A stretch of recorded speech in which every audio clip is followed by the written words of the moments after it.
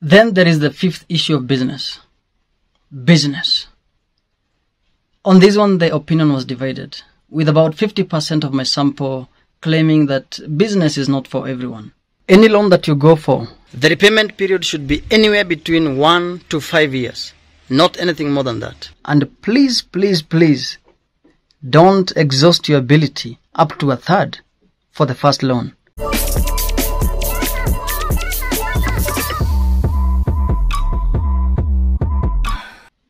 Hi everyone. I got employed by the Teacher Service Commission TSC on the 8th of March the year 2012.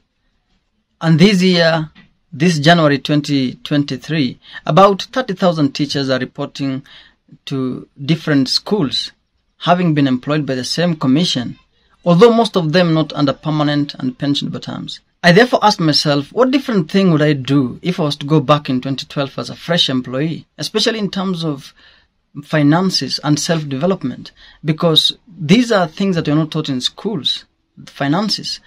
And we find ourselves with money all of a sudden, and we don't know how to manage this kind of finances. And we end up committing some big mistakes. And some of these mistakes haunt us many years down the line, and some of them actually up to our retirement age.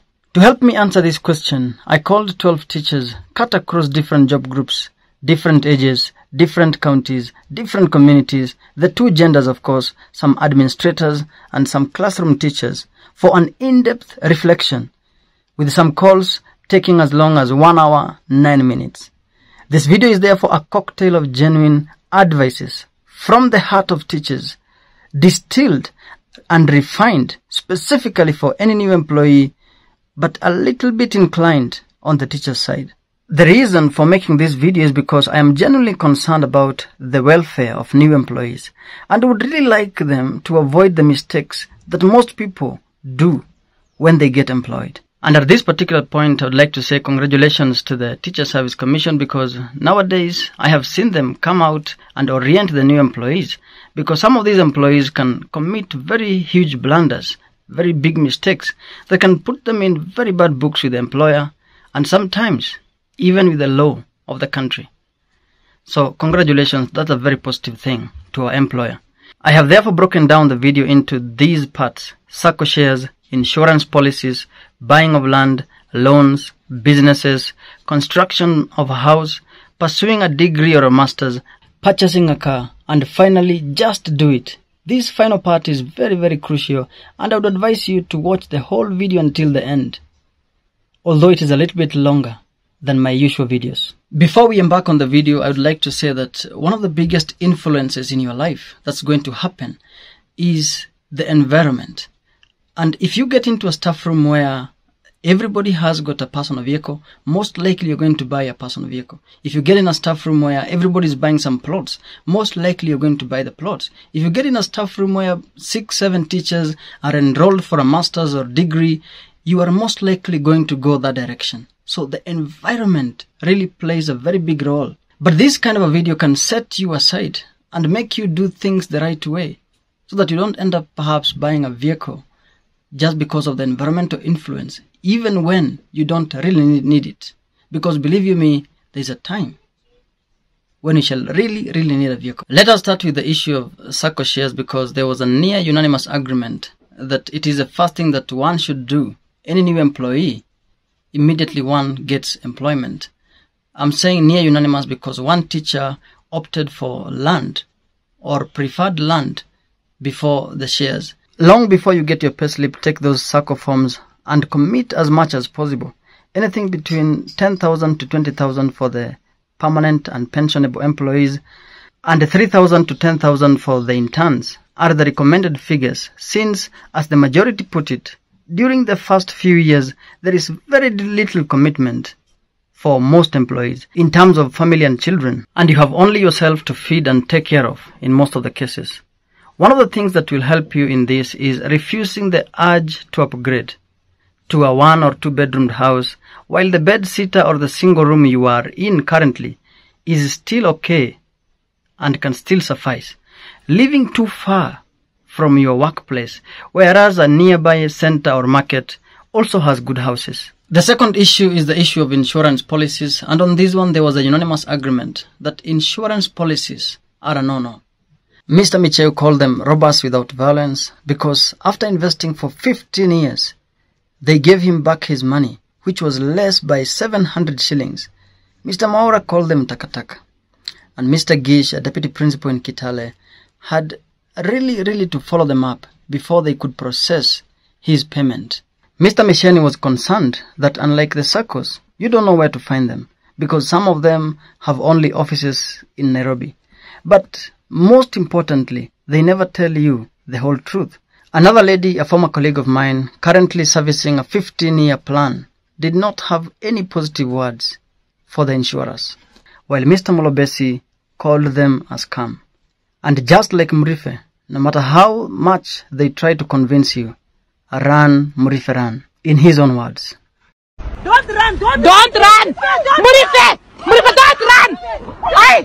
Murife, don't run! But just before shooting this video, I decided to talk to an insurance consultant by the name of Kagoro Njoroge to get to understand why teachers have got such negative sentiments towards the insurance policies.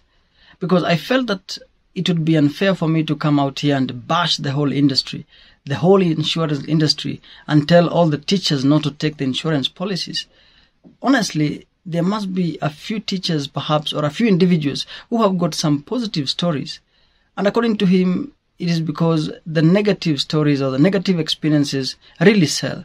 And the people who have got the positive stories don't expose themselves so much, don't talk about them. So it is the negatives that we hear. The reason why all these things happen, according to him, is because these companies send some interns to come and sell their policies. Some of them young graduates, and for them the most important thing is to sell the policies. They want to close the sale. So he said that they may not necessarily lie, but they may misrepresent the facts. And because of that, I decided to consult a little bit further because I'm a scientist and I understand that a sample of 12 teachers may not be representative enough. I went out to look for any positive experience, and I'm going to be including it in this video just before releasing it. But one more thing that he told me, that if you have got any problem with your insurance policy, please consult the Insurance Regulatory Authority. Those guys are going to sort you out. Indeed, I was given a few contacts to call just in a bid to collect some positive reviews about the insurances. And the individuals I called surely gave me some positive reviews that they were paid. And if I was tempted not to believe them, I called my own father-in-law, who is now a retired teacher, and he confirmed to me that yes, indeed, he was paid in accordance with the contract that they had signed. So on this issue of insurance, kindly do your own research. The second issue of land or real estate ranked up there, coming second only after the SACCO shares. The advice that was given is that since land is more of a long-term asset with no immediate returns, go for cheap plots. This one I totally agree with them, and I must admit that I came to know about it so late because of the lack of advice. The issue of cheap plots, as advised by Mr. Gish and Zach, is tied closely to the fourth issue of loans. It would be very advisable to start early, as Mr. Mwaura advised, and not commit what Mr. Molobesi from Bungoma listed as his biggest mistake, waiting to accumulate shares so as to take a loan, because the value of land keeps rising and does not wait for anyone. A plot that is selling at 400,000 this year shall be about 600,000 next year. This means that you can go for a bank loan, but listen to me and listen to me good. Any loan that you go for, the repayment period should be anywhere between 1 to 5 years, not anything more than that. And please don't exhaust your ability up to a third for the first loan. This advice was given to me by Mr. Micheu, but I ignored it later on in my life, and it has really cost me.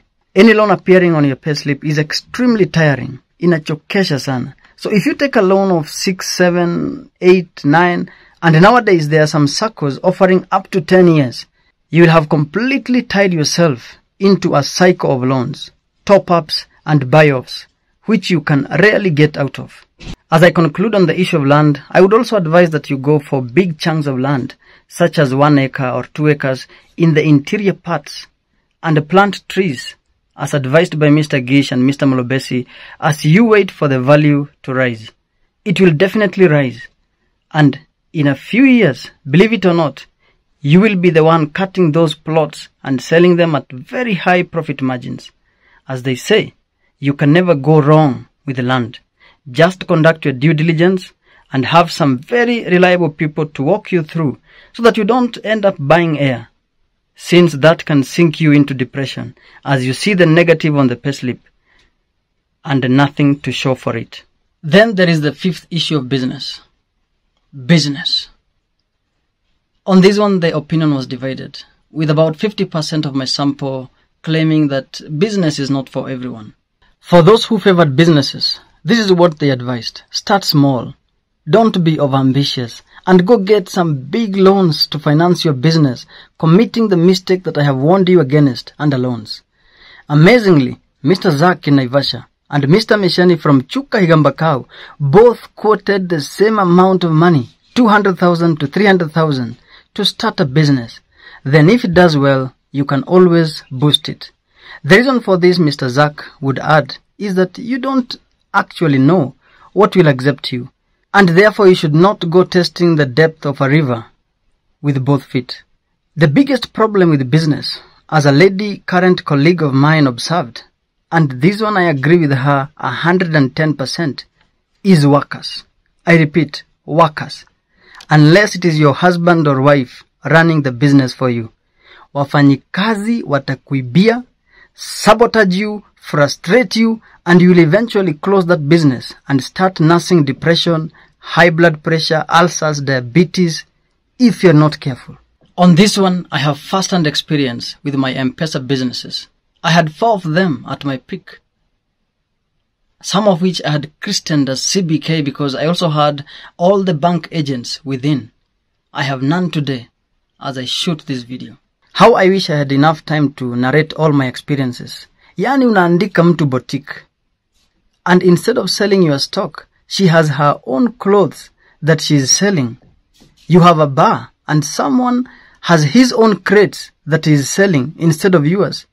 Matatus, don't even go there, because your driver will end up buying his own matatu as he returns your scrap a few years down the line. Now that I don't have enough time in this video, it is this article that explains properly what I'm talking about concerning businesses. His conclusion is so good that I don't have to add anything. One more thing about businesses, as Mr. Siso would advise, start a business that you know how to run in case your worker does not show up or the machines break down. If it is a car wash, make sure you know how to operate that machine. If it is a kinyozi, you must be a barber yourself. And if it is a gym, you must also be a gym instructor or learn and become one. My father runs a butchery in Nakuru, and so far he has had over 5 workers in a period of 1 year. He tells me that if he didn't know how to sell meat, he would have closed down the business a long time ago. The 6th issue of a house also ranked up there, coming 3rd after land and 2nd to those who already have inherited land. Something that one of my interviewees swore to give his children once they become of age, since it can really jumpstart an individual, making him or her skip several steps, especially that one of acquiring land using some loans. The advice here was that you should not stay in a rental house for too long. The definition of too long in this case being above 10 years. The ideal thing here is to start with rentals, but if it is impossible, start with a simple, humble structure. Mr. Micheu, Mr. Maura, and the lady colleague of mine advised against constructing dead assets, especially in our rural areas, echoing the words of Kipngetich, the former KWS director. Whether it is where you are currently working or your rural area, go for a small house at first, instead of a mansion. Unless you really have the ability to do so, the small house that you construct at first, you shall rent it out the moment you move into your mansion in the near future. Then there is the 7th issue of a degree or a master's. Now, for those starting off as certificate or diploma teachers, it would be really advisable to go for a degree because degree huisha. But for masters, about 90% of the individuals who start off doing their masters end up not completing them. I am a victim of the same, and I have narrated my predicaments in this video. The advice on masters, as put by one of my colleagues who did not wish to be mentioned, is that we should avoid accumulating dead papers. As Mr. Mwaura put it, we should be very clear, right from the word go, on why we really want to pursue the masters. In most cases, most of us want to run away from the meager TSC pay. But as one teacher who is currently pursuing his PhD observed, about 99% of the workers end up in the same line of profession that they start with. Rarely can you jump from teaching to the corporate world, for example. We should also go all the way to a PhD if we really want to go the academia way. But most importantly, have enough cash for both the classwork and the thesis or project, as Mr. Mlobesi put it. The 8th issue in this video is the issue of a car, and it ranked very, very low. Actually, the last one in order of priority, unless it is a business vehicle or it is helping you earn some money in a particular area. For instance, you have gotten some part-time job as a lecturer after your masters, and now you have to be rushing between the two workplaces. You need a car in that case. When you finally decide to go for one that you can manage and not a fuel guzzler.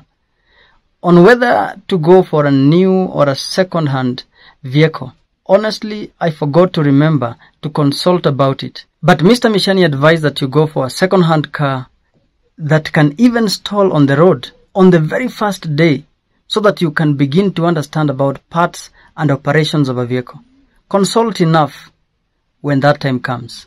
In conclusion, for those individuals who made some very, very big mistakes and ended up losing a lot of money, especially in the areas of businesses, they considered it as a lesson or a school where they had enrolled, and the money they lost as the school fees. Mr. Siso, for instance, after buying a matatu, against all the good advice that he had been given, instead of constructing a house, was very positive on the issues that he had learnt along the way.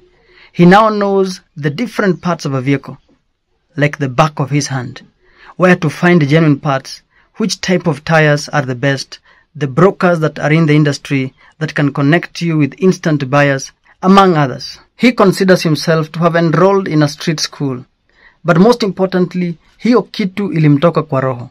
If he had not invested in that area, he would still be having regrets and the what-if questions, which, believe it or not, are more traumatizing than the loss of money. You can imagine you're about to retire and you are asking yourself, what if I invested in that area? Additionally, it is good that he, including myself, among others, who have committed such big mistakes in our 20s and early 30s, because we still have some time to recover. Instead of buying a matatu with retirement money, for instance. So if you really feel that you can venture into a particular area against the advice of your parents, your friends, your colleagues, and this video, please, please, please go for it. Just do it. Believe it or not, the regrets of what if are worse and more frustrating than the failures encountered in a particular area. So my advice would be, in conclusion, just go for it, just do it. You never know what's going to come out of it. Thank you so much. I'm out.